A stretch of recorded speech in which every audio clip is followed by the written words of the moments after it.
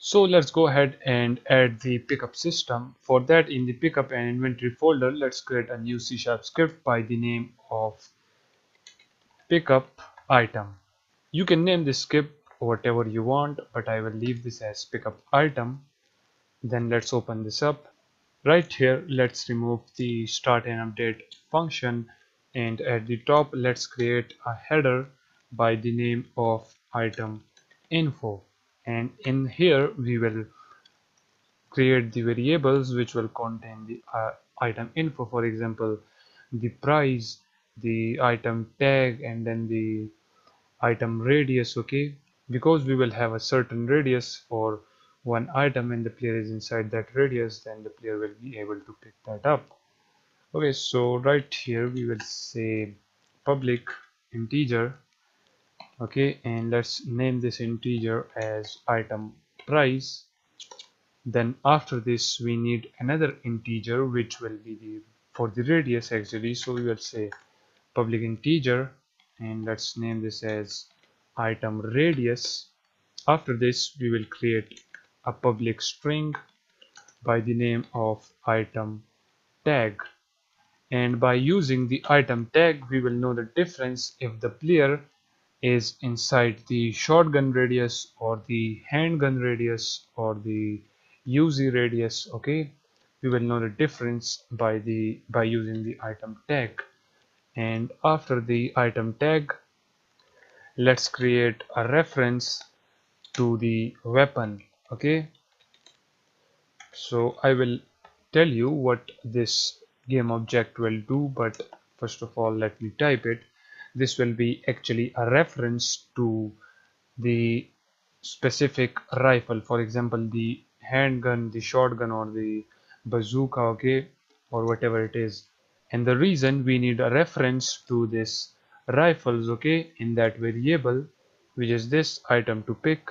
Okay, so for example if the item to pick is this handgun, okay, and the player picks this handgun, then we want this handgun to be disabled or deleted from the environment because the player picks that up.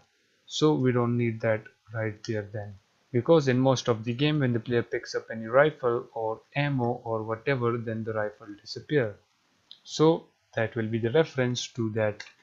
And after this we will create another header by the name of player info. Inside this player info we will be having many variables, but in this lecture we just need a reference to our player script, because on the player script we have this player money. So when the player picks up any item we will deduct the money according to that item price. Okay, and that item price is this right here. Okay, so now we have all of the variables set up. Now what we will do, we will now tag all of the weapons one by one. So if we get back to Unity, okay, here is all of the weapons. So if we select the weapon 1, okay, and let's add a tag from right here, let's click on add tag. Then the first tag will be for the weapon 1, so let's name this tag as handgun. Actually let me make the G capital, handgun, then pickup. Okay, you can take this whatever you want, but if you are a beginner in Unity then make sure that you type all of the names similar to mine, or else you will get errors.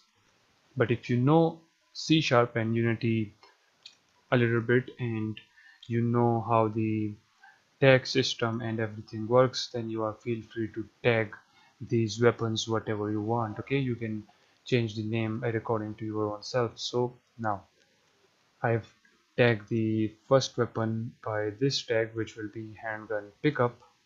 Okay, now if you click on weapon 1, let's see right here we don't have any tag because we didn't click save, so keep that in mind as well. Okay, that after typing the name of the tag you will have to click this save button. So click save. Now as you can see the tag has been added. Now let's add another tag for the second weapon. Okay, so for the second weapon As you know, the second weapon is the shotgun in the line, so we will say shotgun. Let me make the G capital. Okay, shotgun pickup. Now we have the shotgun pickup as well. Now let's add another tag for the UZ, so we will say UZI pickup. Or actually, let me delete this one, okay, and let me add it again by the name of UZI. Make the ZI small and then pickup. Okay, after this let's add another one for the bazooka, so we will say bazooka pickup. So this will be all of the tags. Now if we click on weapon 1, let's tag this as handgun pickup. Select weapon 2, let's tag this as shotgun pickup. Let's select the third one, tag this as UZI pickup or UZ pickup, and the last one will be the bazooka pickup. So we have now the tags added right here, and we have the variables added as well. Now in the next video we will allow the player to pick up the rifles.